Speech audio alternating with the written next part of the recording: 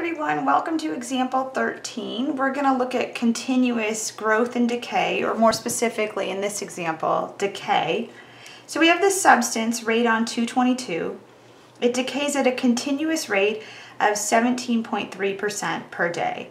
How much will 100 milligrams of radon 222 decay to in 5 days?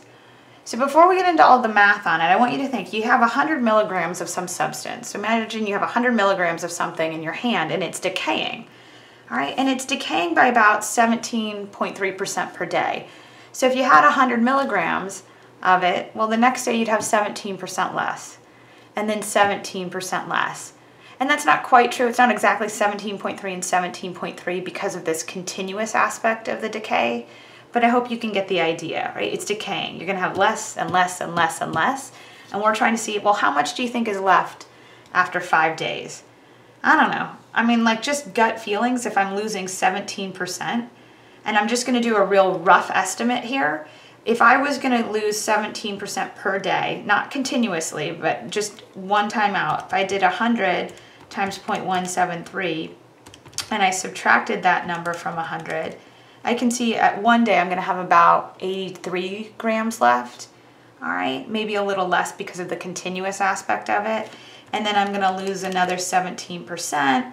So I'm going to have 82 minus 14-ish. So even 2 days in, I'm going to be down to closer to 68 milligrams. And I've got to go 5 days in. So if I continue doing this, I think I'd get closer to like 50 grams. I have a feeling after 5 days, I'm going to have something like 40 to 50 grams left. It's not going to all be gone. I'll still have some. But let's see if we can look for buzzwords in this problem that help us figure this out. First of all, I see the decay here. And I see continuous. All right, so this is decaying and it's continuously decaying, which makes me think, well, that could be some kind of exponential decay, because we talked about continuously compounded money problems, and now we're looking at continuous decay. That's got some kind of exponential aspect to it. And really the giveaway here is that you have a rate of 17.3% per day.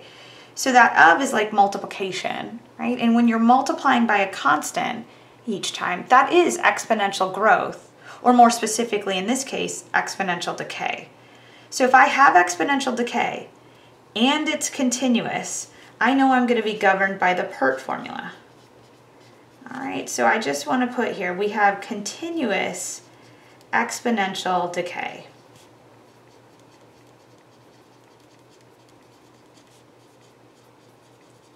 Okay.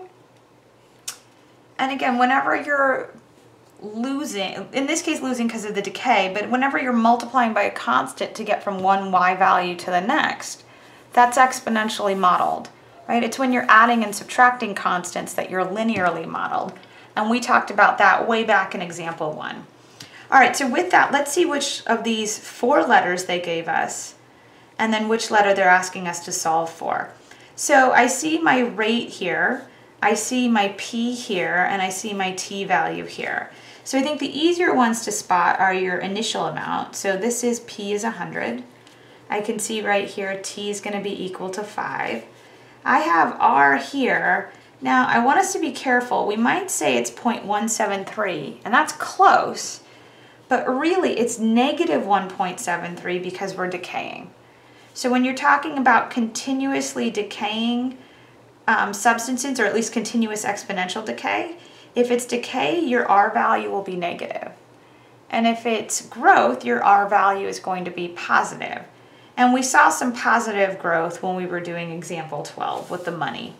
All right, so here we go. I will have A is equal to, what, 100 e to the, what was my R? Negative 1.73 times 5. So let me head over to my handy dandy calculator here, and I'm going to clear this out. We've got 100 times e to the negative 0.173 times 5. When I plug that in, it looks like I have 42.105. So let me go ahead and write that down. We've got 42.105. This is a word problem, so it'll need some units. And our units in this problem are milligrams. Okay? All right, so with that, that takes us through section 6.1, and it's a big one. There's a lot to unpack here. So I hope we're a little bit more comfortable with evaluating exponential functions and then finding the equation of an exponential function, whether you do it by hand or whether you do it with exponential regression on your calculator. And then we picked up a couple of compounding interest formulas. We picked up a compounding interest formula when you gain interest n times a year, and then when you gain it continuously. All right, and the one for n times a year had a base of 1 plus r over n, and the continuously compounded interest formula had a base of e. All right, and then we were talking about how to evaluate exponential functions with base e, and we saw that play out with some continuous exponential decay, where previously we've been looking at a lot of exponential growth. All right, so with that, that's going to round out 6.1. We're going to head on to 6.2 and start graphing these functions. I'll see you in a bit. Bye.